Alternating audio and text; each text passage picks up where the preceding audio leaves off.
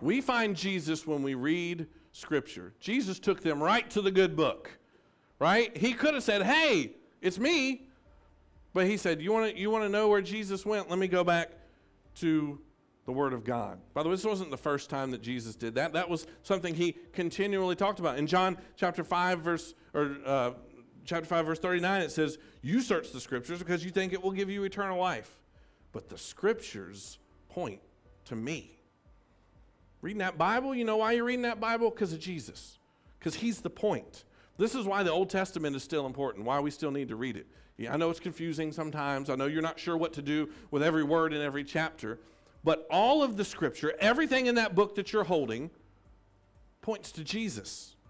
In fact, that's what I like to do when I'm reading the Old Testament, is I like to try to find these instances where God's going, Jesus.